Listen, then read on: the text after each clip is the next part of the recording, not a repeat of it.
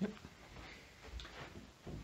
This is the first session in the group study material for the Fit for Life course in Lent 2021 at St Barnabas, Middlesbrough.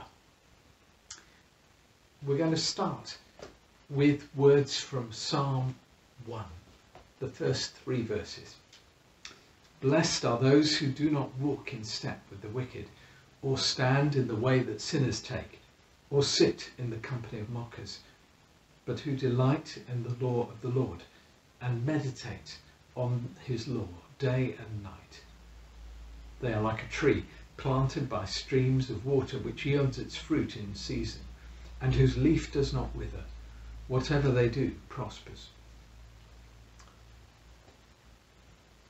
Before we come to look at those verses in detail, can I say a little bit about the Fit for Life course? We're going to be looking at the spiritual practices that are at the heart of discipleship.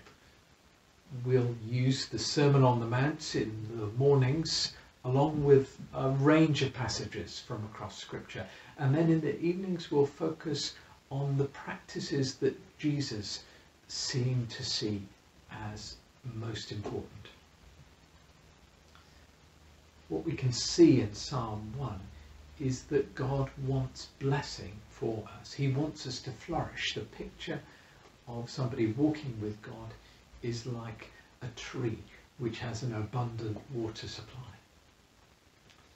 Now, it's worth saying that what God means as flourishing is not necessarily the same as our surrounding culture means by flourishing. It will not mean an exemption card from hardship, and we've gained some insight into that in the last few weeks, notably as we look through the book of Job. But these spiritual practices will give us strength with which to face the hardships that life inevitably brings. Now, Lent is a good moment to focus on ways that we could change for good, and a good moment to focus on ourselves in that regard, rather than worrying about how other people need to change. As Jesus said, it's more important to worry about the plank in our own eye than the sawdust speck in another's. The spiritual practices that can be seen across Scripture and across the Christian tradition will include practices around prayer, practices around how we use our material possessions and wealth, practices too around fasting and how we use our time. These are what Richard Foster has called ways of disciplined grace. All in the Christian life depends on God's grace. We cannot earn favour with God by what we do, but we can cooperate with God in our spiritual growth, just as a gardener cooperates with the natural world in order to make the plants flourish. There's a ridge in the Lake District called Striding Edge. It's got sharp drops on either side, and that can be an image for what Christian faith is about. On one side, we are in danger of making it into a set of rules and saying, keep these, keep your nose clean, and God will be pleased. But we see in the Gospels how it's the Pharisees whom Jesus rejects who go down that route. And then another way is to say, well, it's all up to God. God will forgive me for whatever I do. I don't really have to do anything. And again, that is no use at all. How will we grow as people if we have that attitude? Rather, we need the way of disciplined grace, a narrow path that will take us to the summit. So with that in mind, I want to turn to verse 2 of Psalm 1. The psalmist says that those who are blessed are people who meditate on God's law day and night.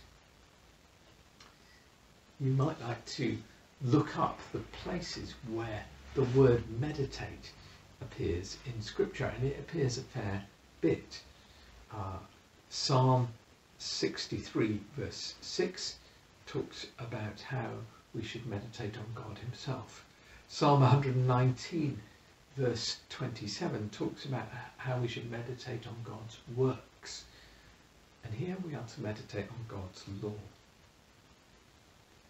It's worth remembering that Christian meditation and meditation as understood from the Eastern faiths like Hinduism and Buddhism, they are quite different.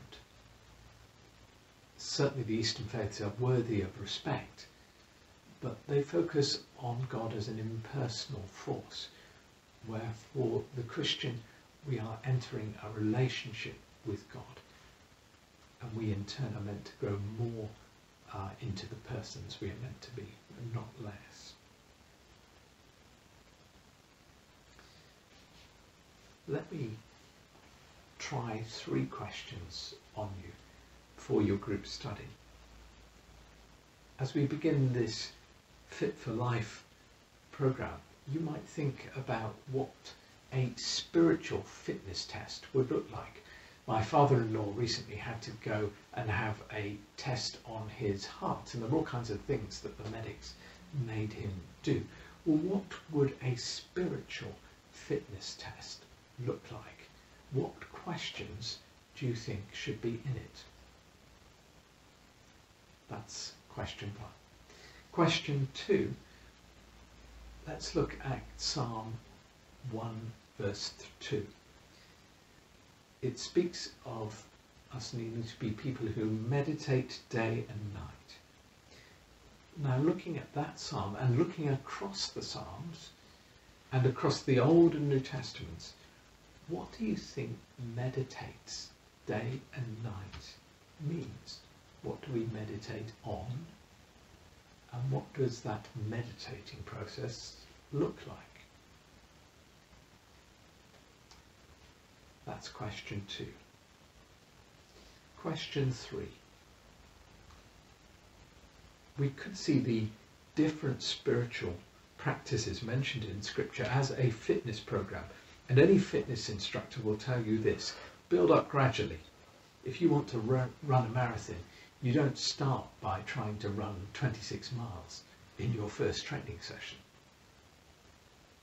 With that in mind, that idea of building up gradually, where do you think you need to start?